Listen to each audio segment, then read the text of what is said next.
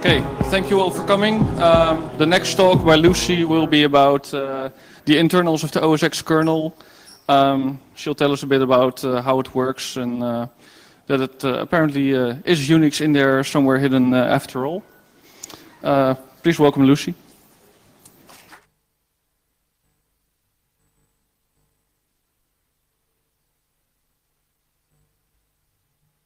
Welcome to my talk inside the macOS 10 kernel. I chose the subtitle, Debunking macOS Myths, because there are quite a few buzzwords associated with macOS 10 that are not entirely true. Like, is it Unix or Mac or whatever? Like, for example, Paul Thurrott writes, on the Mac, this kernel is called Mac, and it's based on rock-solid Unix technology.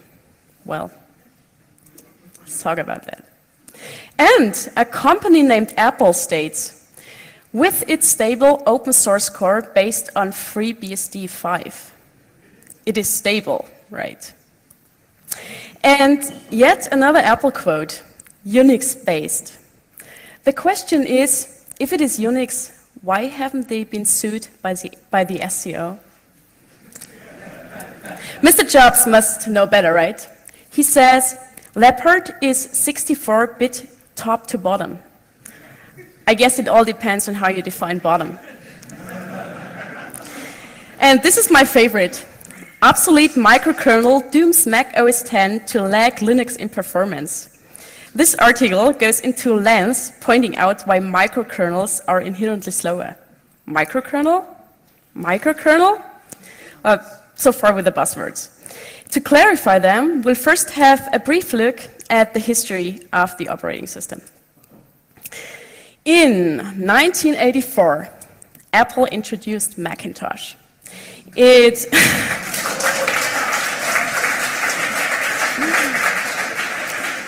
ran on a machine with 128K of RAM, a 68K CPU, and it ran off floppies, and it did not support multitasking.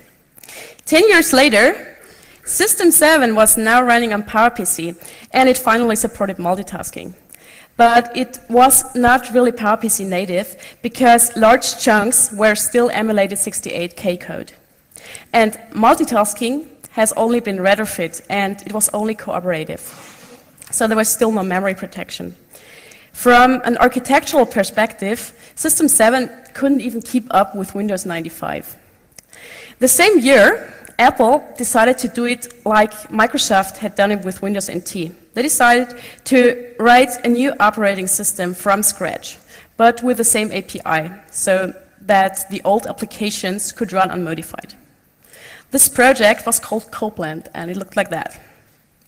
But it slipped and slipped and slipped, and it finally got cancelled in 1996, because at that time, Apple had realized that this project was going nowhere and that it would probably never be released. They had handed out a few previews to developers, but there was no consumer product. So, Apple looked for an operating system to buy. There's something not really working. Oh, sorry. So Apple looked, like I said, for an operating system to buy. And they had a closer look at two operating systems of the time. One was Steve Jobs' next step. Steve Jobs was the former head of Macintosh development, and he had left Apple in 1985, and then he founded the company Next. Here's a screenshot of Next step from around 1995. Option number 2 was BOS.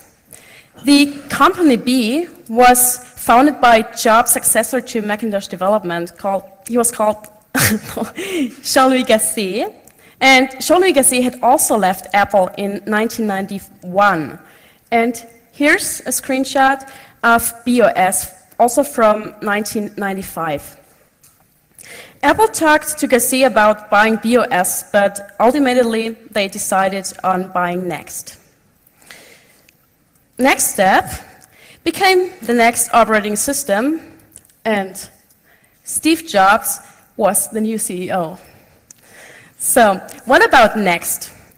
The mission of the company was not to compete with Apple, but to design more high-end computers that were targeted at the education market with its own operating system that would fit well into the typical university infrastructure.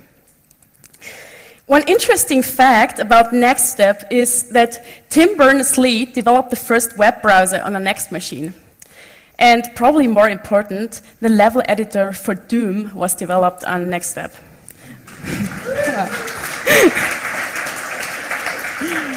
But let's look at the history of the NeXTSTEP operating system. Like I just said, NeXT was founded in 1985, and NeXTSTEP 1 was quite a powerful operating system with a Unix base. It supported preemptive multitasking, had memory protection, a display PostScript GUI, and it ran on 68K hardware. So it was definitely more advanced than the Macintosh released 5 years earlier. One other significant release was 3.1, because NeXT opened it to other CPU architectures, i386, PA-RISC, and SPARC, SunSPARC. When Apple acquired NeXTSTEP in 1996, it was ported to PowerPC, and they added some core classic macOS technologies like the HFS file system, QuickTime, Toolbox, which is the GUI library, iTunes, and sadly, Finder. They also added a VMware-like virtual machine monitor called Classic to run the old Mac OS and its applications on the new operating system. But they didn't release a product, just a preview for developers under the name Rhapsody. Mac OS X, the desktop Mac OS X, was not released until 2001. In 2005, the i386 port was revived with the introduction of the Intel-based Macs. The final version was released in 2006, but they had handed out the developer's preview in 2005. Well, let's look at the architecture of Mac OS X, and we'll start with the kernel, which is called X and U. X and U stands for X is not Unix. And so much for Mac OS X being Unix, but more on this later. The kernel consists of three major parts that are Mach, BSD, and the I/O kit. Mach was originally a research project at Carnegie Mellon University, the CMU, started in 1985. Mach is the microkernel project. So let's first look at the difference between a monolithic kernel and a microkernel. On traditional monolithic kernels like Unix, BSD, Linux, other components run in kernel mode, like the file system framework, security components, user mode interface, the network stack, and device drivers. And besides those things, the parts that really need to be in kernel mode also run in kernel mode. On a microkernel, the kernel user boundary is moved down, so only the really necessary parts run in kernel mode. Again, the scheduler, memory manager, the inter-process communication, and low-level hardware access. Components like the file system or networking are each implemented in their own address spaces in user mode. Microkernels have the advantage that a crash in a driver, some file system logic, or a network protocol does not have to necessarily bring the system down, the whole system. In many cases, the faulty component can just be restarted, just like a user application. A similar advantage applies to the security vulnerabilities in a component. If malicious code runs in the context of a network driver, it doesn't have full control over the system. And in addition, dividing the kernel into components makes it more maintainable. Because it was simpler, CMU decided not to rewrite their own set of user mode components. So they decided to reuse BSD kernel code base. Here's BSD. And they ripped out the components that were already implemented by Mach and ran the rest in user space as a single server. On the next two slides, I'll demonstrate how communication between a user's process and the BSD server works on a microkernel. For comparison, Let's first look at a monolithic kernel. Here's a task in user mode that makes a system call to, for example, write. And this is not much more than a function call because it is a kernel user switch, but the address space stays the same. And the kernel function does its job and returns to the user in the same way. On a microkernel, the kernel does not have an implementation for write. Write is implemented in the BSD server. So the program has to send a message with a request to the BSD server using IPC. It calls the IPC function in the kernel. The kernel then switches address spaces to the BSD server. The message gets delivered to the BSD server. The BSD server performs the function, returns to the kernel, and the kernel switches address spaces again and returns to the user. The problem with this design is that address space switches invalidate the TLB, the translation leukocyte buffer, which is the cache for virtual memory mapping. And consequently, virtual to address space lookups become lower after a switch until the TLB is repopulated. So all in all, this leads to performance problems. Because of this performance loss, the CMU decided to move the kernel user boundary up so the BSD and Mach are both run in kernel mode. This is referred to as collocation. Consequently, Mac OS X does not have a microkernel design because since next step 1, the combination of Mach, which is the actual microkernel, and BSD run in kernel mode. The question you might ask now is, isn't this just like a monolithic kernel? Well, it is. But this combination has its advantages too. Like, there's a clean separation of machine management and BSD compatibility parts of the kernel. It makes the kernel more tidy and well abstracted. And Mach had many improvements too, especially over the BSD equivalents of its components. For example, the memory management of Mach is better than the BSD one, until BSD copied it then. Talking about Mach, let's talk about the jobs or tasks of the Mach code. On the left side of the picture, you see physical address space, and Mach manages mapping from virtual address spaces to physical addresses. These address spaces are called tasks, and Mach does the memory management. These tasks are policy-free, which means address spaces are just a set of pages. There's no user ID, no working directory, no command line or associated terminal, or environment variables, or practically all the other fields that you get by typing PS on a Unix-like system. Mach allows one or more threads per task, and it does scheduling. Mach also, my computer is slow, sorry. Mach also sends messages between tasks. It does IPC. Neither the memory management nor scheduling are really worth having a look at, but IPC is a distinguishing feature to other kernels. So we talk about Mach IPC. A task can have any number of ports, and there are sender and receiver ports. The blue ones are sender ports, and the red ones are receiver ports. Mach messages get sent asynchronously, so the recipient can be busy and doesn't have to accept the message immediately, because the kernel buffers them, which means it puts them into a queue. Puts them into a queue, and here's another message, sent and put into the queue. If the recipient then wants to pick up a message, the oldest one gets picked up first, and the next one. The most common use case for IPC on a microkernel is the RPC, which is the remote procedure call, a function call across address spaces. For example, a call from an application to the BSD server. Unfortunately, it's pretty complicated to use Mark IPC for RPC.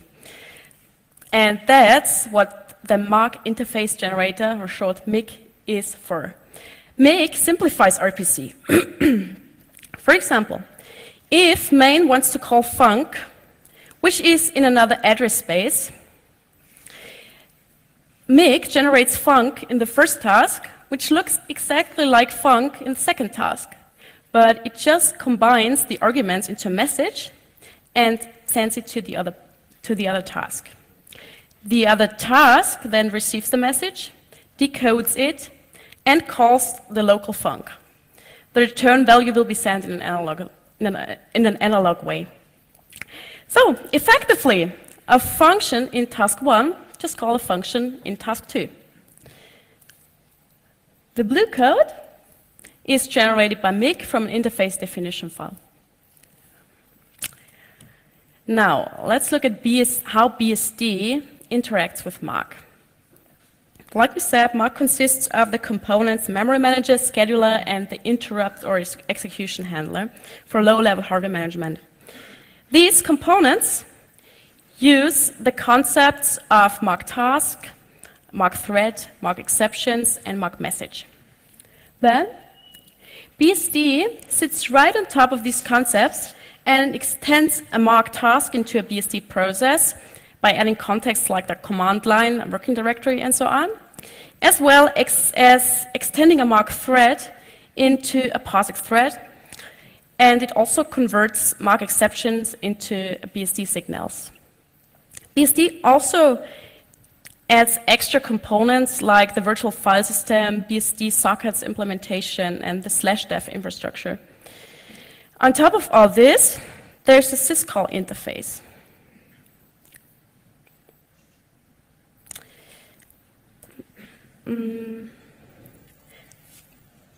Yeah.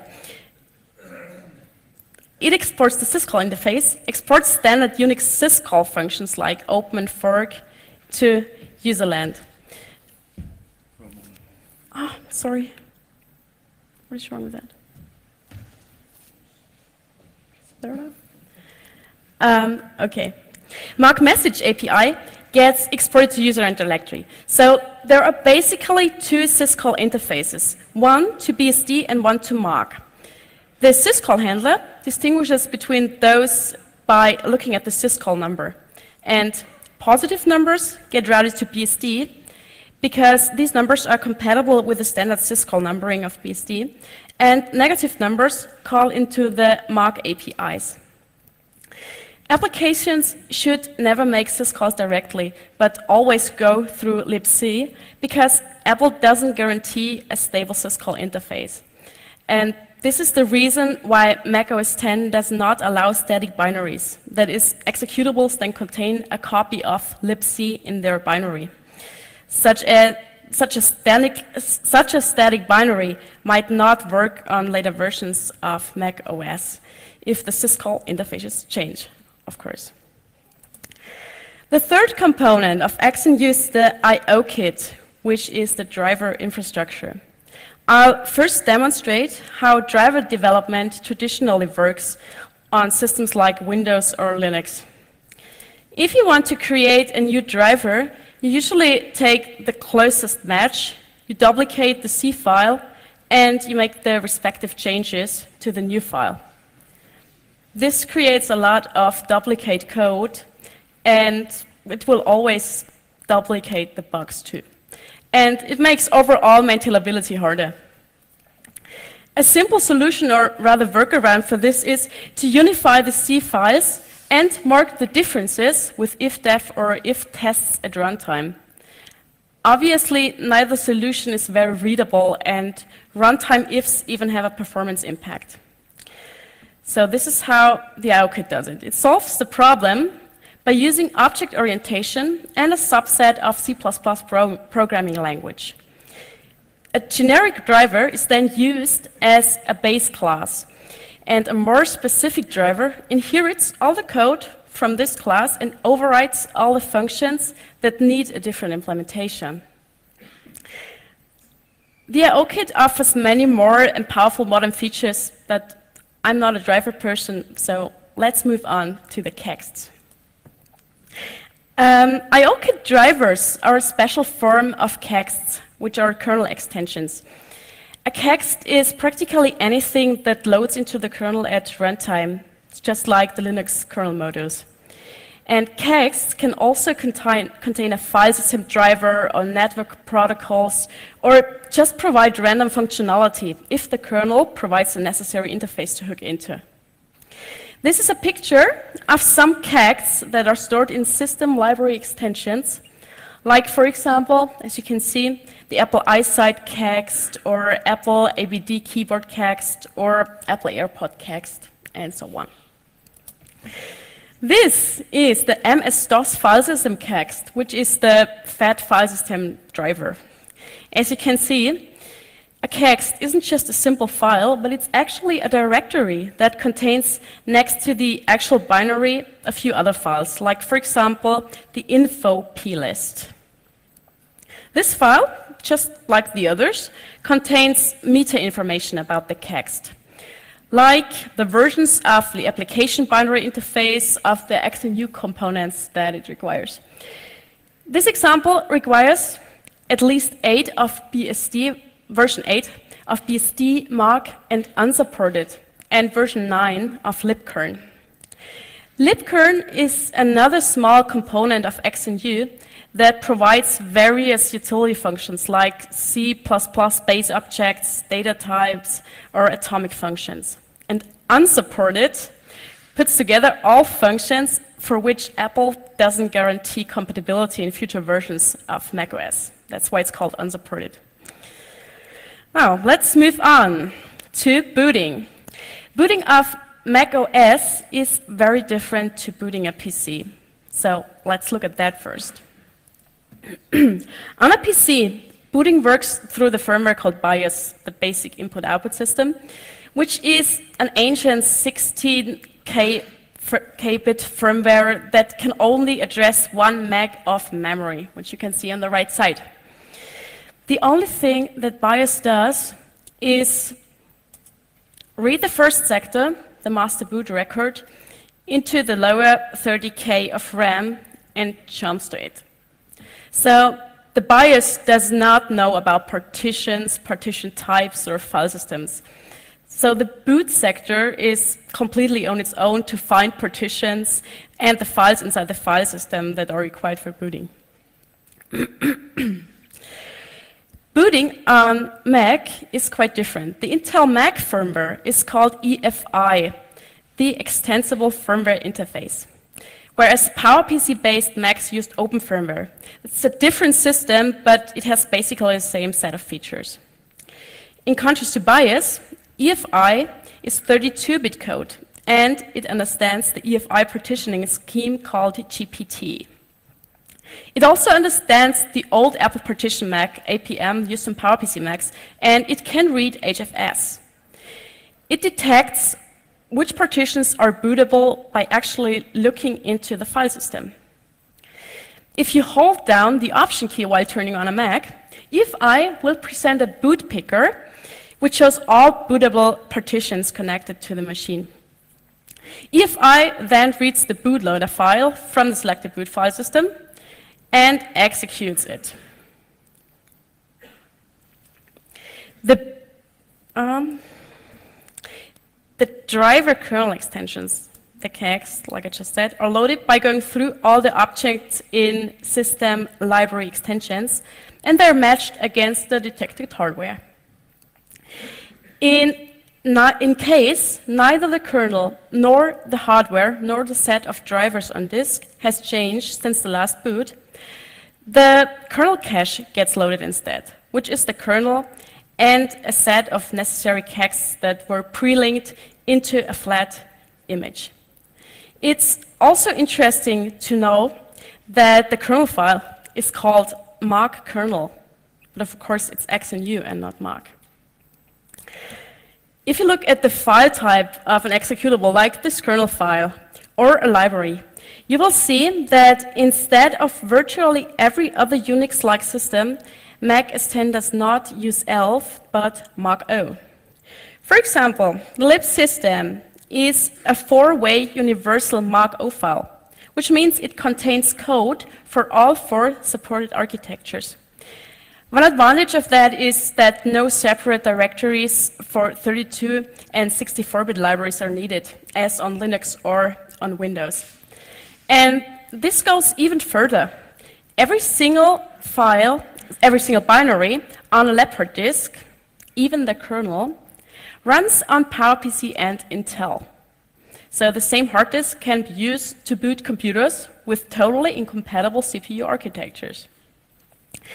The kernel function, grade binary, is responsible for choosing the most suitable binary image in one macOS file. So if on a 64-bit system there's a 32-bit and a 64-bit part in the file, it'll choose 64-bit, of course.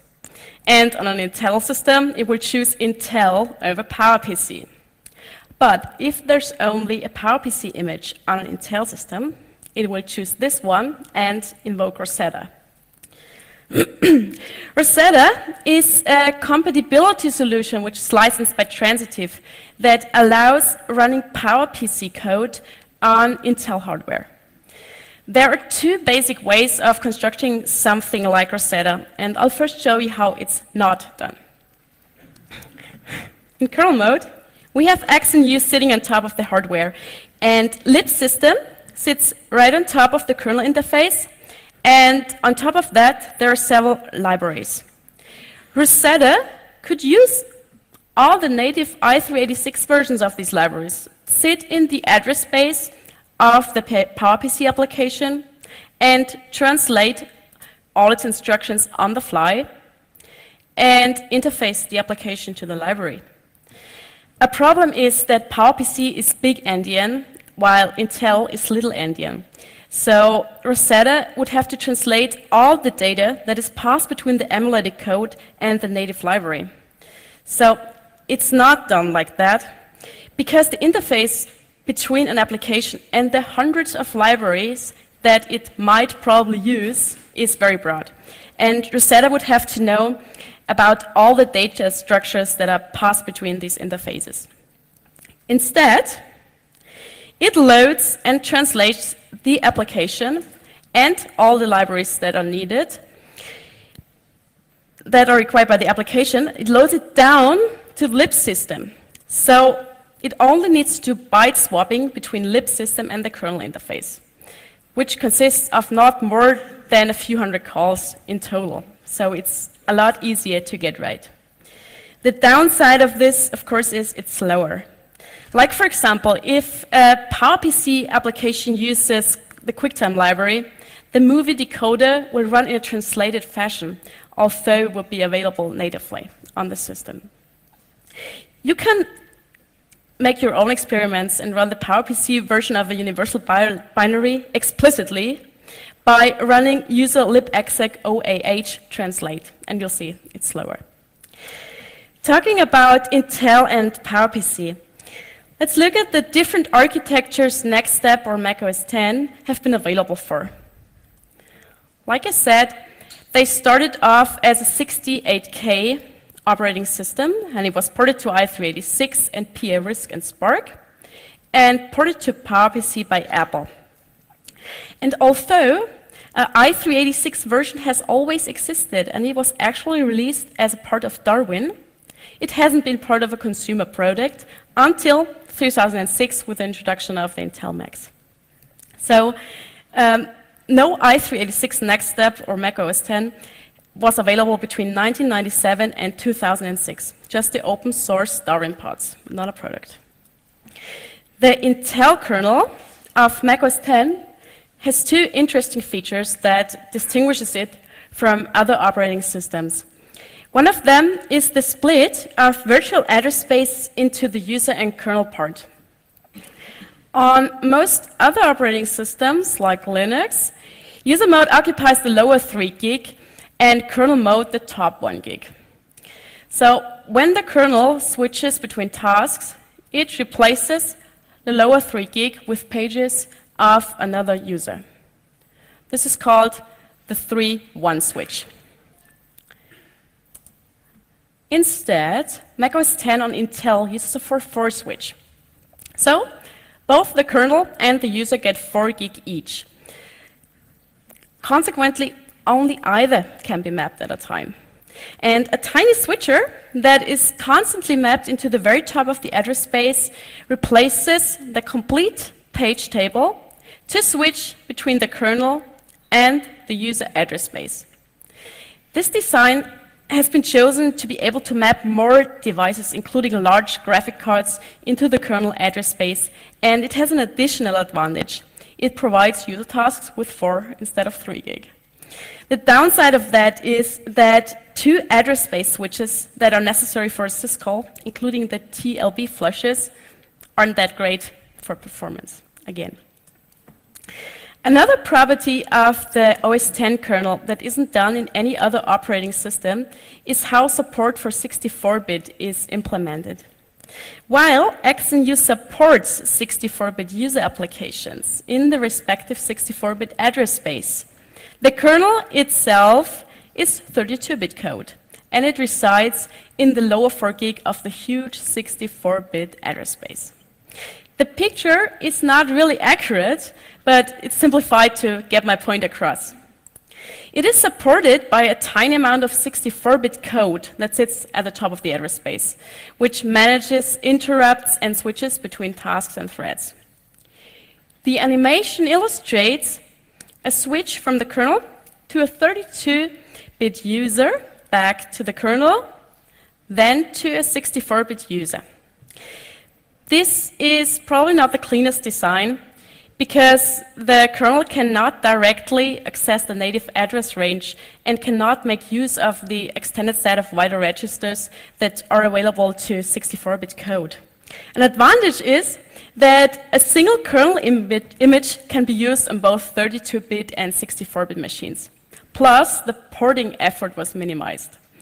And existing 32-bit drivers can be used unmodified. And besides PowerPC and i386, ARM is another architecture that XNU runs on since the iPhone's release in 2007. Although there is a big hype around the iPhone, there's not much special about its version of macOS. It's just another port to another architecture. But the iPhone uses a custom bootloader, and it does not support real texts. It always uses a kernel cache because it doesn't support extra hardware. What's sad about the ARM port is that the changes required for this architecture are not open source, but large parts of macOS X are. Apple calls this open source parts of OS X Darwin. Darwin includes the kernel, many drivers, Unix text mode userland, and many libraries. So Darwin is everything but the GUI and its support libraries.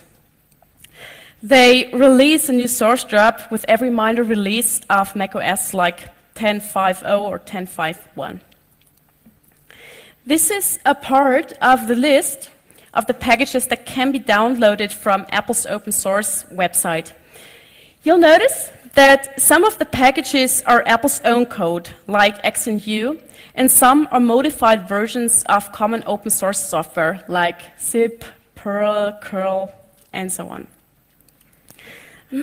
Apple Source is licensed under the Apple Public Source License, the APSL, which is a BSD-style license. And it's compatible with Sun's DDL, which allows the integration of Sun code, like dtrace and ZFS. But Darwin is not a typical open source project. There used to be the Open Darwin community that worked on the Darwin source, but interest in this has faded, and today basically only Apple is working on the OS X source. The picture shows the lovely Darwin mascot, Huxley the platypus. But although there is no hobbyist community working on the source, it doesn't mean being open source doesn't serve a purpose. It does. The source is useful to CAX developers for debugging and governmental and research institutions and third-party vendors. They often work on modified versions of macOS. For example, the mandatory access control framework, which is integrated into Leopard, have been developed by a third party. Now that we've talked about some major distinguishing properties of macOS, let me tell you my 8 favorite distinguishing features. Number 8 is dtrace from Sun. So it isn't a unique macOS feature.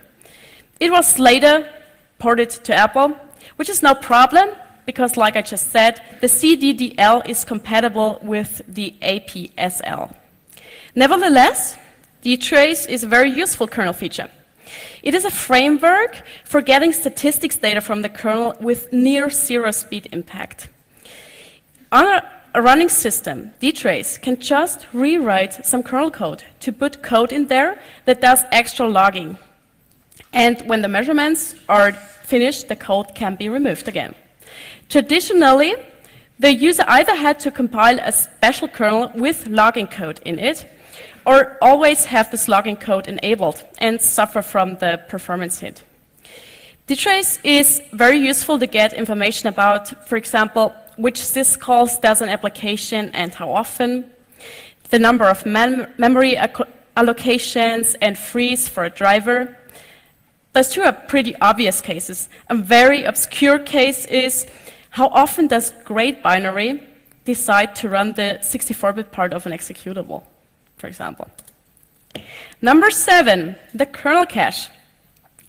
Linux has a similar system with its initial RAM disks, the init.rd, which are mounted before the actual root file system. And they contain a script that loads a set of drivers that also comes on this RAM disk. But it's just not as nice.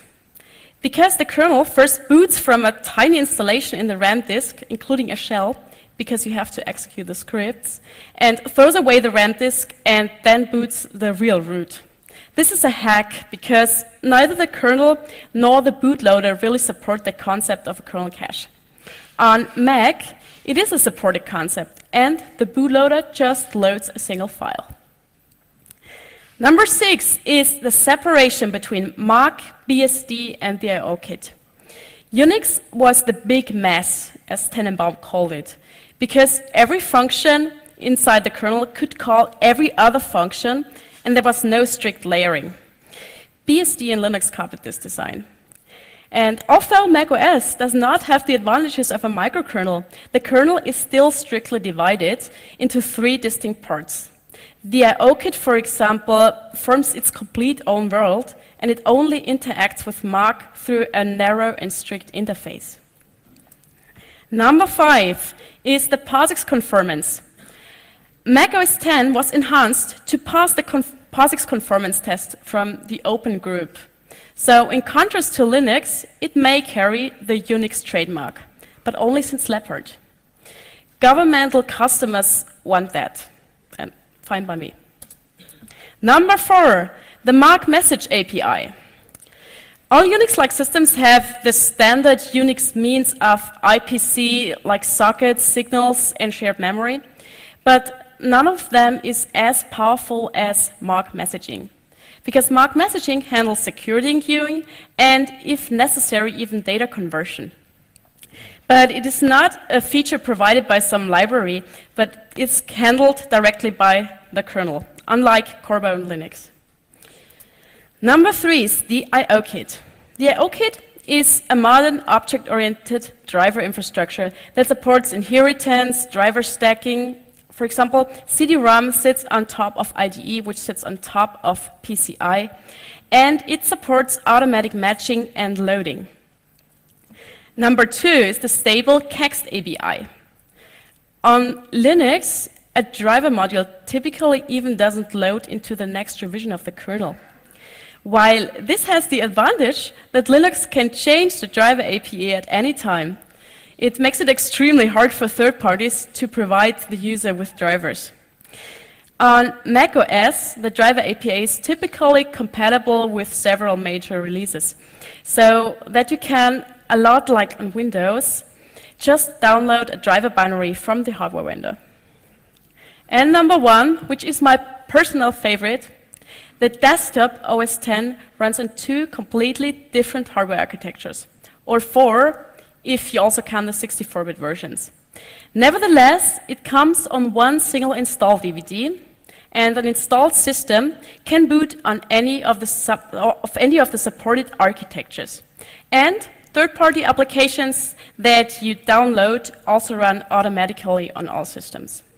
This is unlike Linux, VSD, and BSD, which require a different installer or installer CD, even for 32 and 64-bit versions of Intel, and they don't allow a 64-bit machine to boot, a 64-bit installation to boot on a 32-bit machine. To conclude my talk, let's revisit the buzzwords again and clarify their relation to macOS. Mark. The Mac OS X kernel is not Mark. The Mac OS X kernel is XNU. XNU consists of Mark, BSD, and the IO kit. The OS X kernel is not a microkernel. The Mark codebase can be used as a microkernel. XNU itself is a monolithic kernel. BSD and most drivers are in kernel mode. FreeBSD kernel. The Mac OS X kernel is not based on the FreeBSD kernel. XNU contains some FreeBSD code. XNU is not written in C++. The IO kit is written in embedded C++. Mark and BSD are written in C. The Mac OS X kernel is not 64-bit. It supports 64-bit userland applications. The kernel code is 32-bit with tiny 64-bit parts for user support. The Mac OS X kernel, most of the Unix bits are open source, but there is no live repository. Some code is missing, but it can be compiled into a working system. Mac OS X is Unix, but only since Leopard, because it passed the POSIX conformance test, and it now may use the Unix trademark. But it does not contain AT&T Unix code. But Mac OS X is awesome. Thank you very much.